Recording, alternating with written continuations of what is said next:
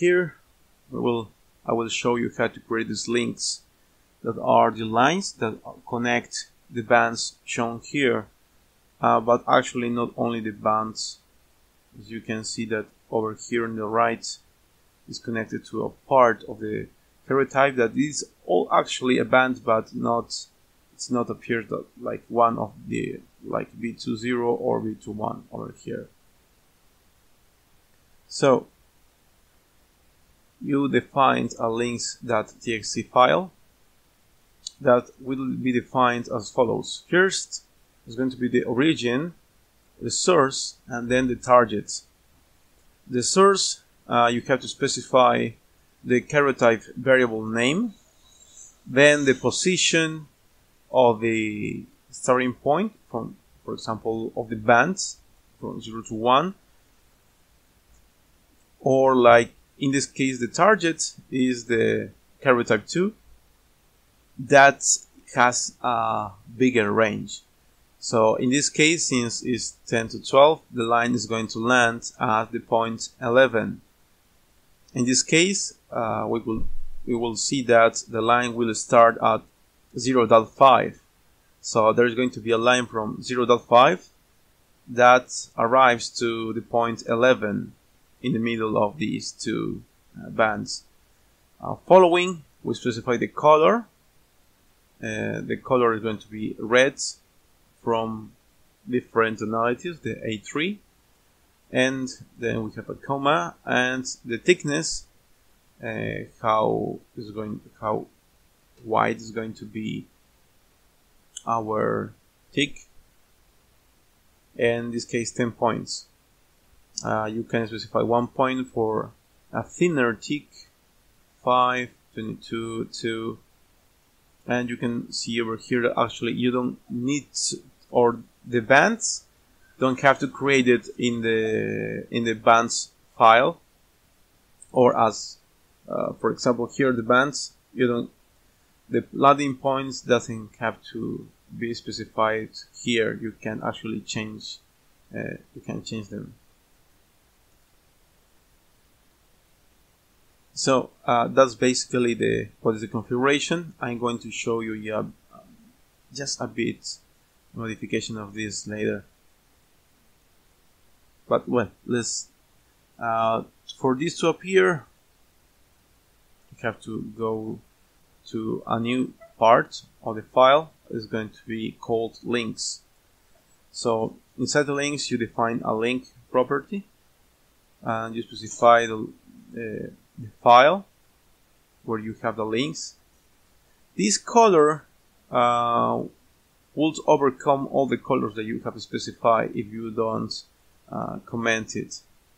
So if I set it color black, all the properties that I have specified in the previous file are going to be overridden. Then the radius. Here these lines that connect the links can be inside the circle that is of one radius, or can be outside the radius if we specify a bigger number over here, or even a smaller connection if we specify a lower number over here. For example, let's say to 25.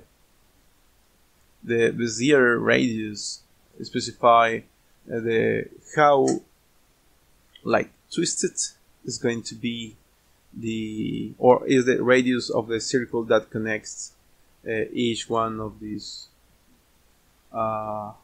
points. Then the thickness, and later I will show you how the ribbon property looks like. But first let's see this part of radius, this modification, how it looks like.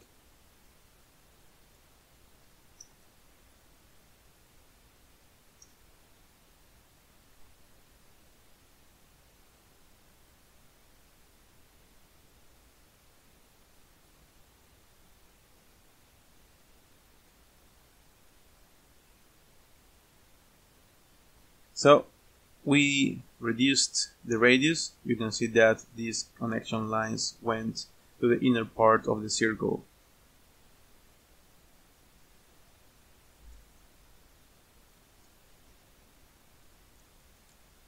set it back to 25. Let's change this bezier radius, like for example, to 5.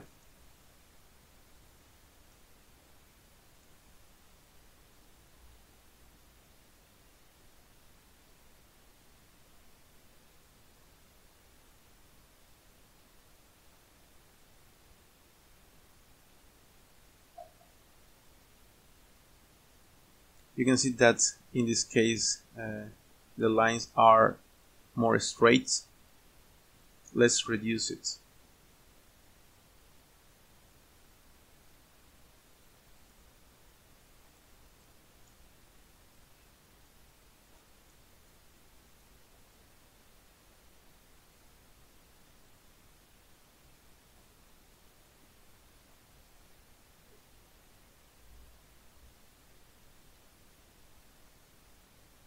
So they are like more circular.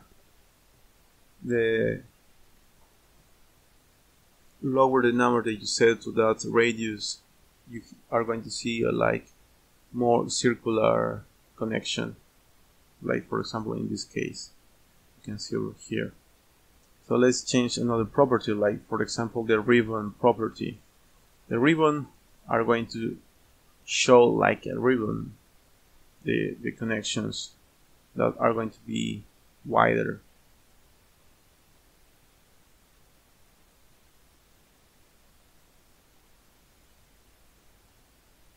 Very fancy, isn't it?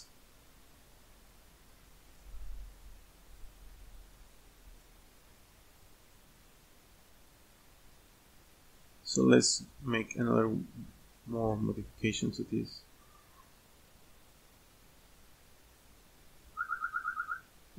These are like the main properties for links, and I will show you here to create a new one. Let's say from bar 2, I'm going to a connection from bar 2 to bar 4. Bar 4 goes from 0 to 5. I'm going to make the connection to the point 0 to 1, and I'm going to make the connection from the range or the 2 and let's say 5, and let's make it yellow, thickness of 15.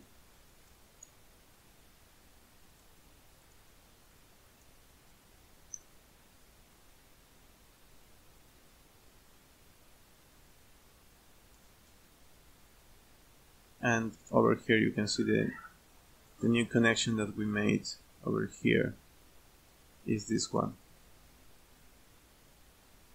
So that's it for this tutorial. Remember, if you need some help with this, you can hire me to make this work for you. Thank you.